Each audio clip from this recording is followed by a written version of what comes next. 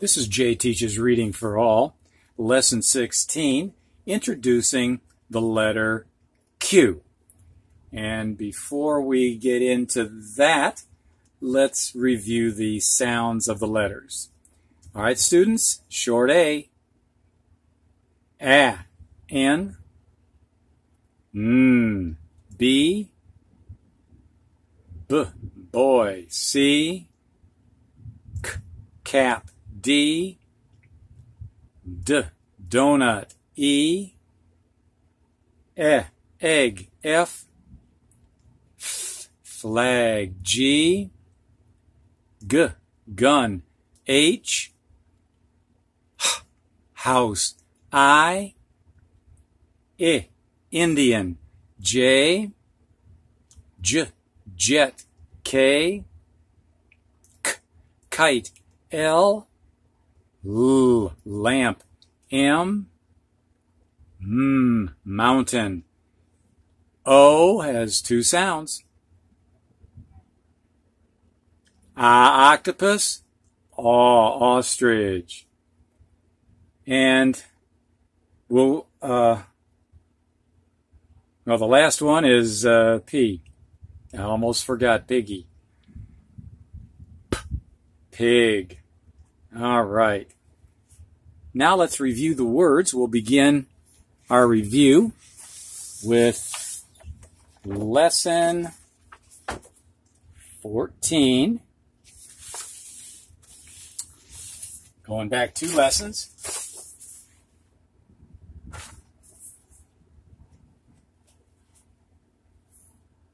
And as mentioned, and as you know, O has 2 sounds for the short vowel sounds. One is octopus, and these words that we're starting with have that octopus sound, and the entire first line of words rhyme. Here we go, students. Job, job. Mob, mob.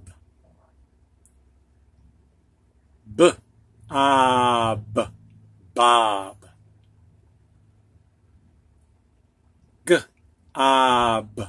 gob.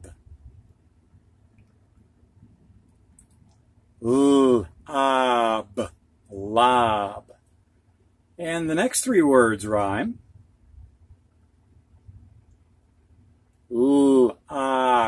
Lock, mock,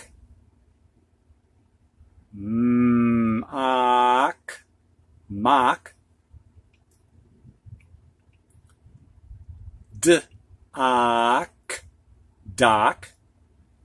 Next 2 words rhyme. Nod, God.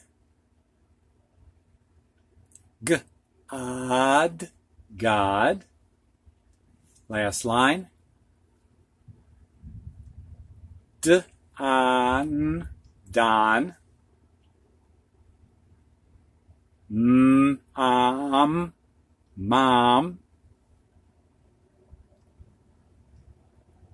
on. Now some words that have the ostrich sound of O, and this first line also rhyming words. First one,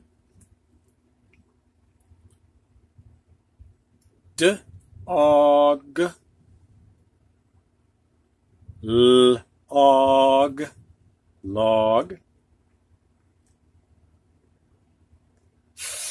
og, fog, og, hog, og, jog. Last one. Let me get it over there a little bit better. Off. All right, now let's go to lesson 15. And The words in this lesson.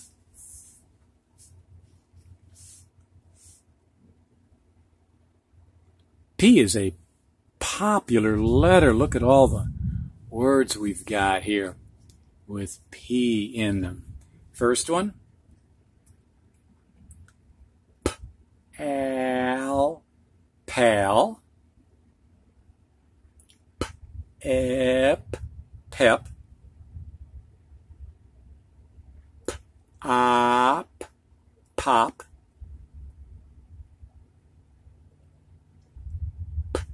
And, pond. Ack, pack. Ick, pick. Eck, peck.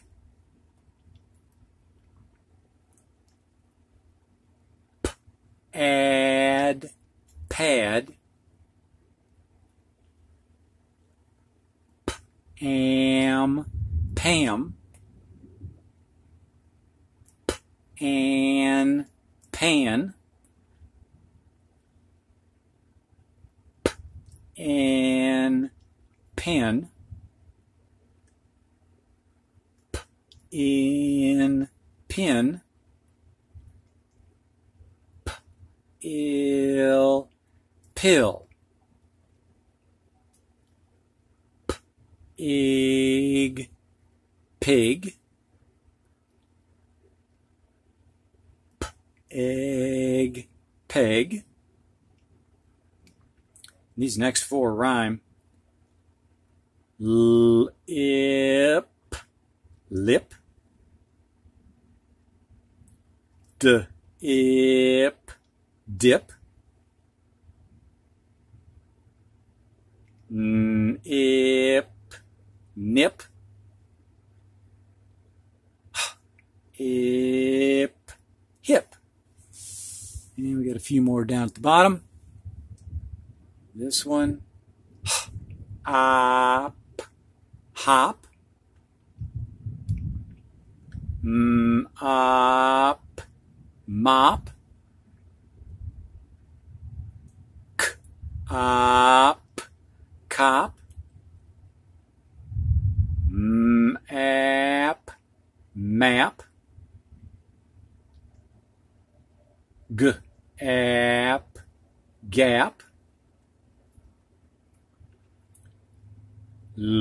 App, lap. All the way up here under Mr. Piggy.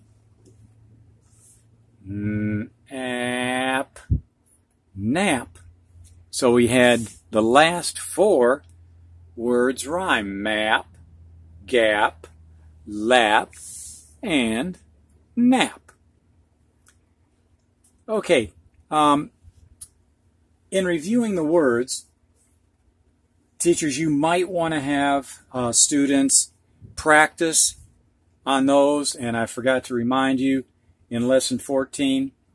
But if you want to press pause, and you might need to go back and pick up the words in lesson 14 and have the students read to you, help is needed, and use pause.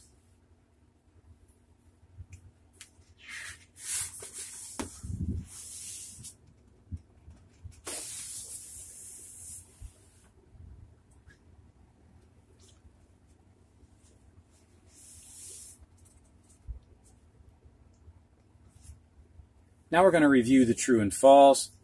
So teachers, we're going to begin with lesson 15. Have the students read these to you. And then I'll put lesson 14, true and false sentences, up on the screen. And you can do the same with those.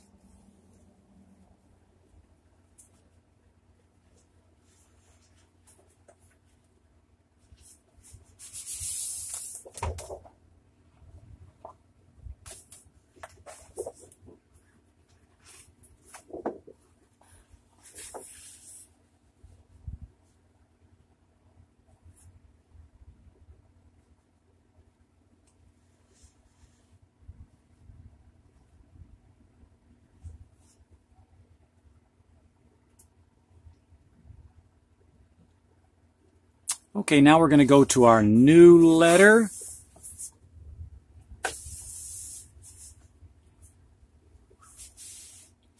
Our new letter is the letter Q. And Q must be accompanied by a U. It makes this, or they make the sound qu, as in quarter. Now this quarter is not to size. And I know you can't see the details on the actual coin here, but here's an actual quarter size. Had to make it bigger so you could see it.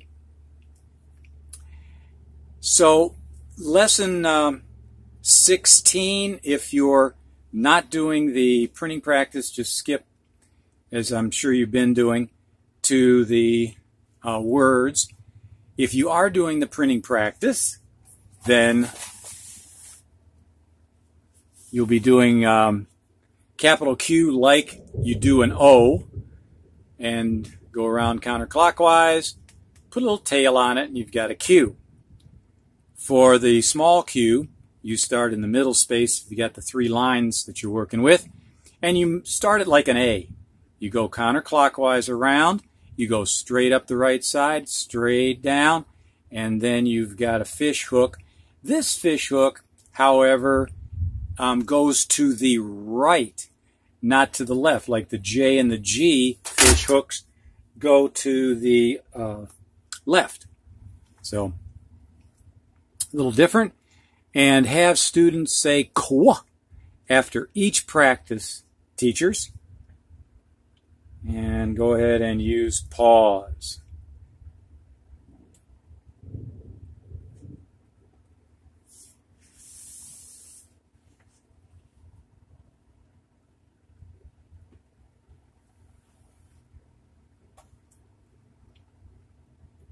Now we're going to go over the new words. Okay, here they are. This is quick, quick, quack, quack, quin, Quinn. Quinn is a boy's name. Quill, quill, quip, quip.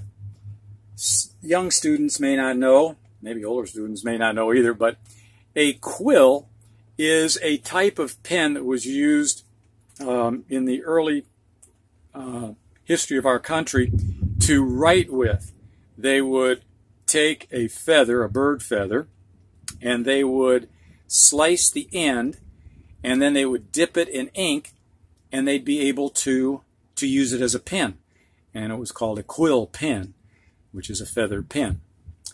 And quip is a short remark that's supposed to be funny, a little joking maybe. So if mom says to Big Brother that she wants Big Brother to clean up little brother's room, Big Brother might quip, "Oh, sure, Mom, I just love to clean up after him." Okay, so that would be a little quip of his. So I'd like you now, teachers, to have students practice these 5 words and use the pause button to do that.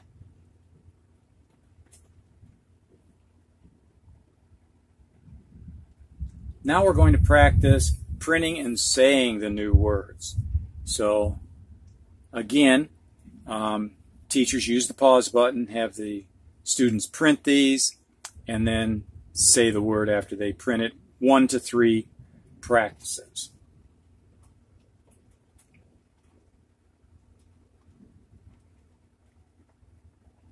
And next we're going to have the spelling test. Even though there are only 5 words, there's still 13 is what I counted, 13 letters if you're doing the cutouts.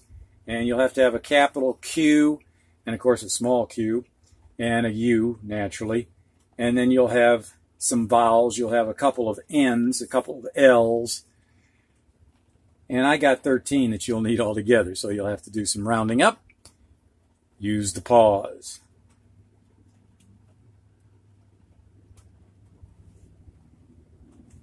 All right, now we're going to do the true and false.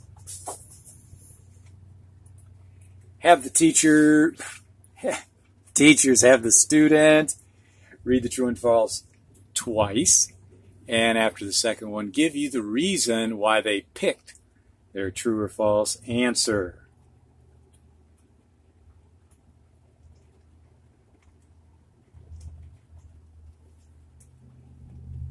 My answers.